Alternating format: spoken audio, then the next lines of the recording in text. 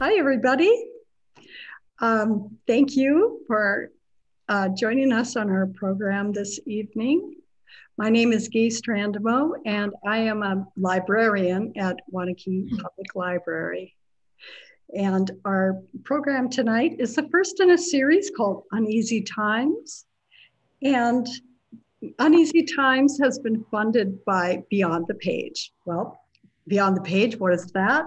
It is a permanent endowment held by the Madison Community Foundation that annually funds humanities programming for Dane County libraries. And I feel we're very lucky to be in Dane County and have their support. Our program tonight is about teaching in polarized times. And it's the challenges of teaching for democracy in a climate of political climate change. And our speaker tonight is Dean Diana Hess. And she served as the dean at UW-Madison School of Education since 2015. And under her leadership, the school has experienced notable growth, including the development of 2 new undergraduate majors and several popular certificate programs. The school has also established new initiatives focused on strengthening and expanding its efforts around teacher education, diversity, and inclusion, and global engagement, professional learning, and community partnerships. Good things all. So here is Diana Hess. I must say, she would like you to use the chat for questions at the end of her program. So we'll start now. Great, thank you so much for that introduction. It's an honor to talk with you tonight. I'm going to share my screen.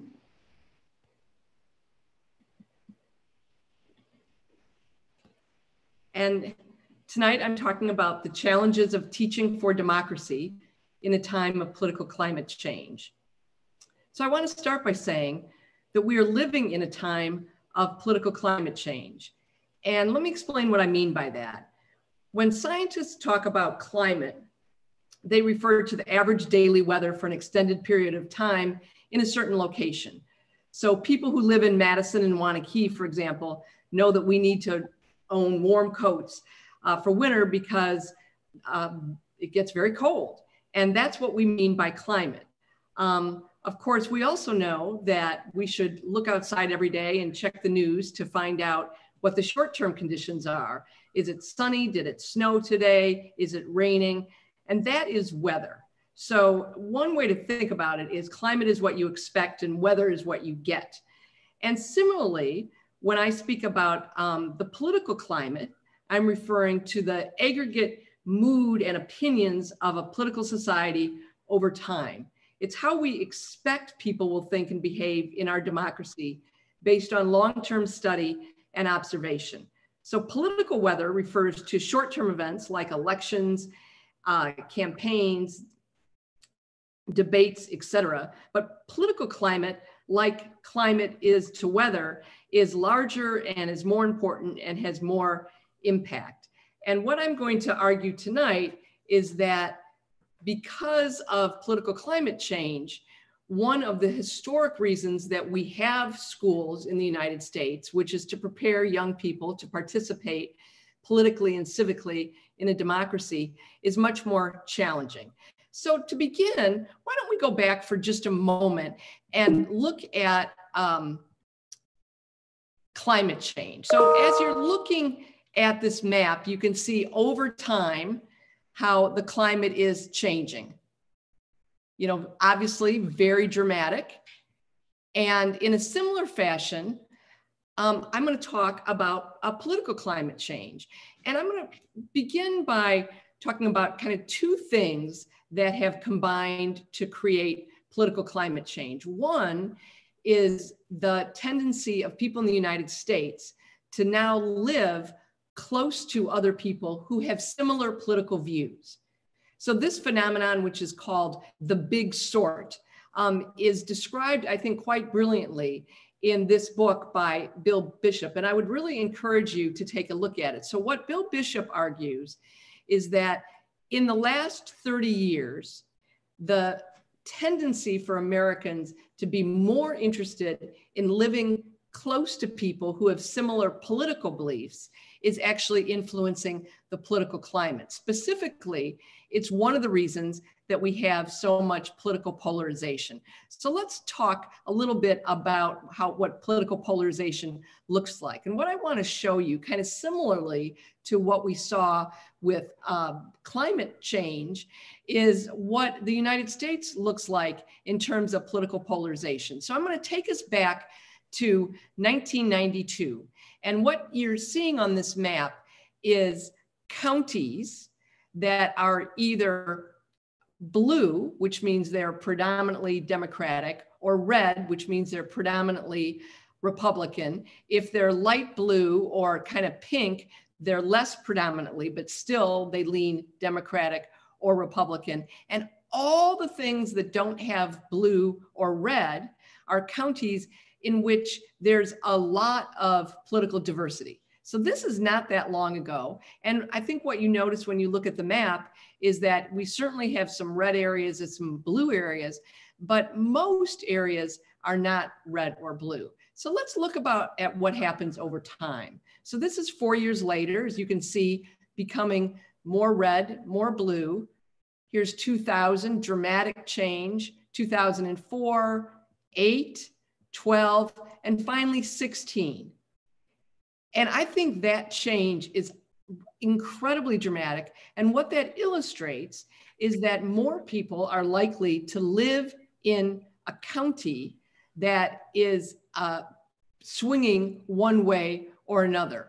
Another way to put it is by looking at landslide voting. So this is the 2016 presidential election. And all the areas that are red are areas in which more than 70% of the people who voted for the Republican candidate, Donald Trump, and blue voted for the Democratic candidate, of course, Hillary Clinton.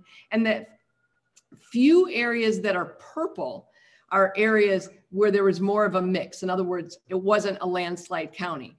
Now, of course, what's interesting about this map is that if you look at it, it seems incredibly weird given what we know about the country as a whole politically. So, most people would look at this map and say, well, the United States is predominantly a Republican or red country. But we know that's not the case. Just think back to how close our national elections have been.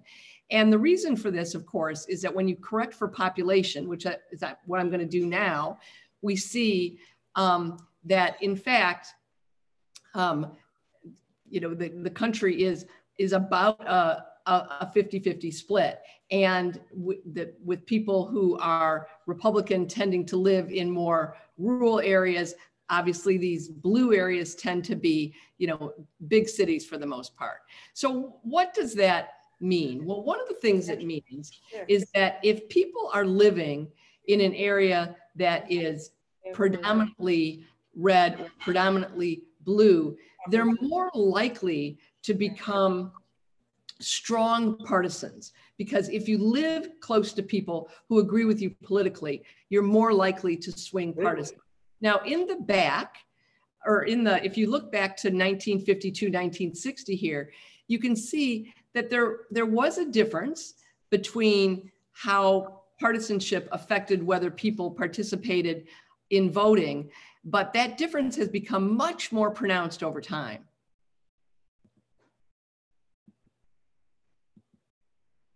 So one of the things that this is causing is what political scientists and psychologists call affective polarization. So this is the attitude that people have that there's actually something that's wrong with the other political party, the party that's different, or the parties that are different than the one that they might tend to support more often. So let's look at this over time. And what you can see is that going back to 1994, again, not all that long ago, there were, pretty small percentages of people who had a very unfavorable attitude about the political party that was different than the one that they affiliated with. And of course, that is increasing dramatically over time. Another question was whether or not the other political party is literally a threat to the nation's well-being. And you can see here that the number of people who think that's the case is really quite high. So what does that mean? Well, there's been a lot of research about the relationship between living in a politically diverse community, tolerance for people who are different, have different views than your own, and participation. And one of the books that I think does a really great job explaining this is a book called Hearing the Other Side by Diana Hess. And what she finds in her research is that people who live in a politically diverse community, now think back to the map we saw, that's not a whole lot of people, but obviously some people are living in a politically diverse community. An example in Wisconsin would be Green Bay, which is one of the most purple, which means the most politically diverse parts of the state. So people in politically diverse communities tend to be more tolerant of people with different political views, but tend to participate politically at rates lower than, as you can see here, people who are living in a what she calls politically like-minded community, which causes people to be more likely to participate, but actually decreases their tolerance for difference. So that produces this, I think, very strange and disturbing phenomenon where we have people who are most tolerant are least likely to participate. People who are least tolerant are more likely to participate. So if you've been watching what's been going on in American politics for the last many years and how polarized and how highly uncivil we see political discourse, one of the reasons for that, according to the research done by Diana Hess and others, is this phenomenon of how where you live and who you're being exposed to influences whether you participate. So what does that have to do with teaching or with schools? Just this past Saturday, the School of Education here at UW-Madison sponsored a conference called Teaching About the Elections for teachers from K through 12. And we had about 200 teachers there. Almost all were from Wisconsin. But because this year the conference was virtual, we had some teachers from other parts of the United States as well. And part of the swag that teachers who attended this conference virtually will receive is a t-shirt that on the front has this very simple saying, "Teach like democracy depends on it." And what I'd like to do for the next several minutes is kind of explain to you the relationship between certain things that we can do in schools and the likelihood that young people will be more likely to participate politically. And then I also want to illustrate for you how political polarization in communities affects, not surprisingly, what we see in schools. So let me real quickly tell you about a study that I did with my colleague, Paula McAvoy, a number of years ago. And the research questions were pretty simple. The first thing we were interested in is what happens in classes, high school classes, where teachers are teaching young people how to talk about actual controversial political issues, the political issues of the day that create a lot of debate and are highly authentic. And we were interested in whether participating in those kinds of discussions and deliberations affected students' political and civic participation after high school.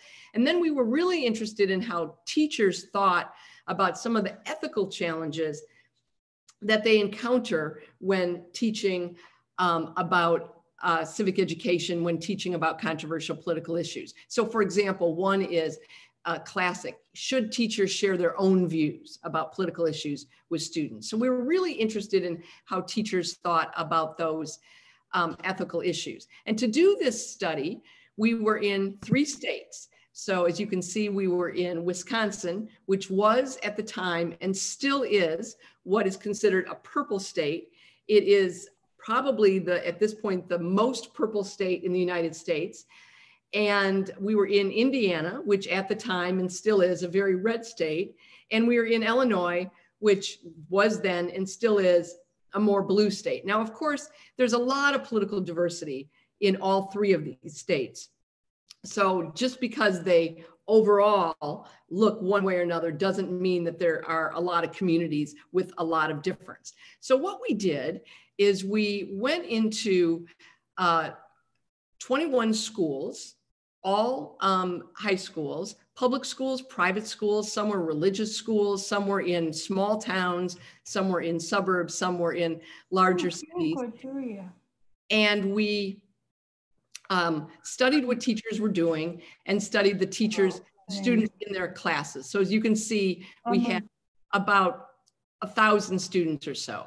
And one of the things that we realized is that the classes looked fairly similar to the communities in which the schools were based. So here is a class that is outside of a big city in Illinois. It's out in the kind of far suburbs. And we asked students all sorts of questions to get a sense of their political views. This was a very politically mixed or very diverse community. And in addition to asking the students who they would have voted for had they been eligible to vote in, as you can see, this was quite some time ago that the, oops, I'm sorry, my slide is messed up. For some reason, that's not coming out. Well, you can, well, I guess you can see it pretty clearly here where they were quite mixed in terms of who they said they would have voted for. And then we also asked them a lot of questions about their political views. So here we are in another class. This is in a community in Wisconsin that is a very, very blue community. And as you can see, when you look at this map, that almost all the students had political views that swung very progressive, as evidenced by the fact that they're, filled in blue. There are some students who were undecided about issues. That's what you see, the gray here. And some students who had conservative views on issues. And now we see Mrs. Heller's class. And you can see the difference between that very blue class and this purple class, where there's just a lot of political diversity. And then we were in a third class in a religious school, Mr. Walter's class. And as you can see, that for the most part was a fairly red class. Well, this was kind of the case in all these classes that we were in, is that there was in some classes a lot of political diversity and in other classes less so. And what we noticed in the study is that the difference of what teachers had to do in these classes to get high quality discussion was really dramatic. So kind of in a nutshell, in Ms. Heller's class, where there was a lot of authentically occurring political difference, it was pretty easy to get high quality discussion on controversial political issues because it was easy for the students to be exposed to views that were different from their own. And Ms. Heller was an excellent teacher and was very good at teaching students how to be highly civil with one another when they talked. In these other two classes, it was more difficult because, as you can imagine, there was more agreement in the class, and all of these teachers were interested in exposing students to differing points of view. So one of the things that we learned in the study is that what teachers need to do in schools is heavily influenced by the political diversity in their community, because the political diversity of young people is not going to track absolutely what adults in the community think, for sure, but it's going to be strongly correlated. So one of the challenges that we encountered when we were talking to teachers and doing this research is we know that we need to teach young people how to participate politically in this highly partisan environment.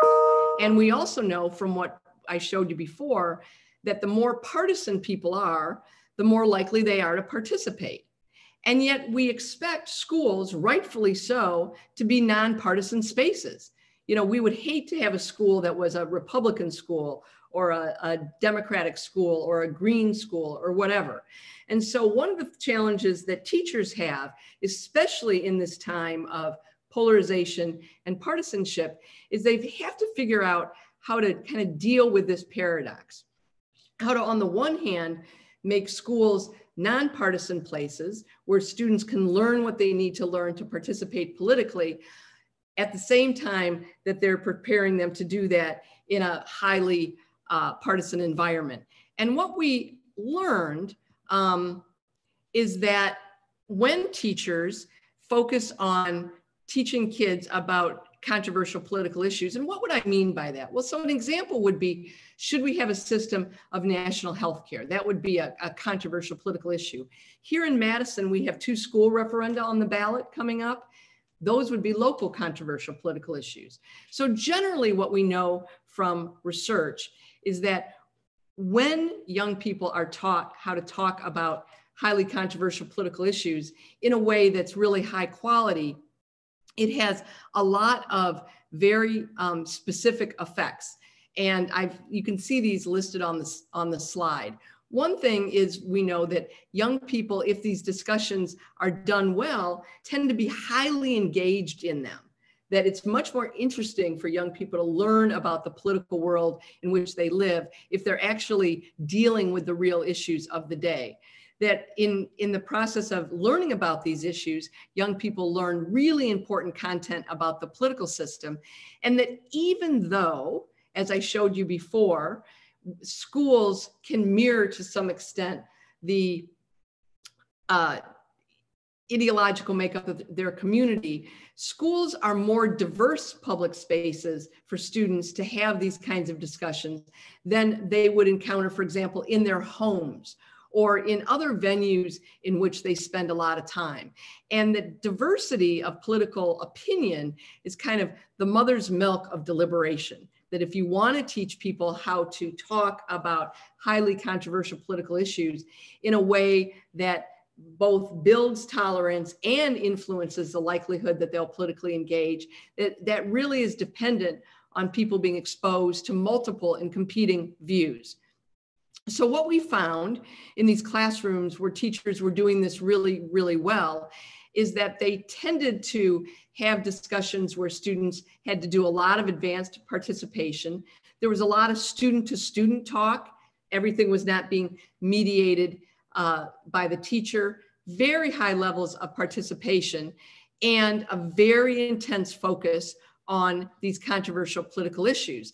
And when we studied these students after high school, so we followed these students 2 and 4 years out after high school.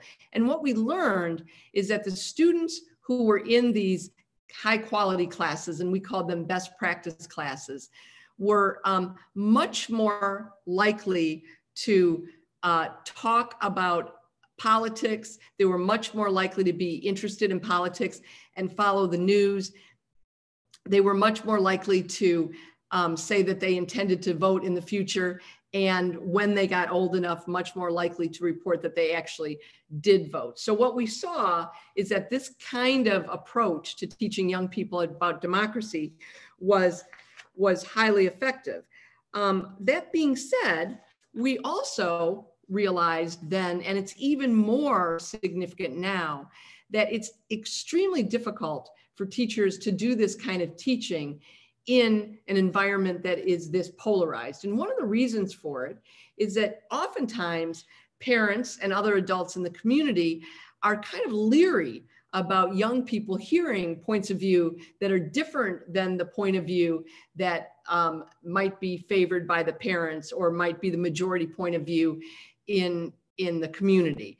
And that leeriness puts pressure on teachers. So what we've seen and what we heard last week, for example, at this Teaching About the Elections conference, is that if teachers are going to do this and do it well, they need to have a lot of support. They need to have administrators who really want them to teach this way. And they need to explain very carefully to parents what they're doing and why. And they need to make it clear that what they're not doing is to try to influence their students to have a particular point of view.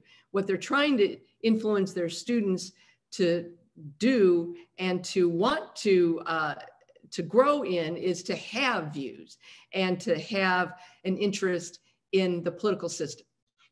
Because as a general rule of thumb, what we find is that people are more likely to participate the more familiar they are with how the political system works.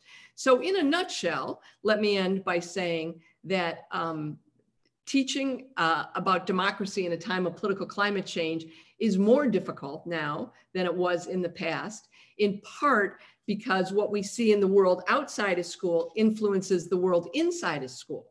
But as these almost 200 teachers we talked with last week at this conference explained to us, is that they believed that even though it was harder, it was more important than ever, because they were increasingly concerned about the pretty clear dysfunction we have in our contemporary political system. And those of you who watched the debates last night, I think got quite a bit of evidence of that.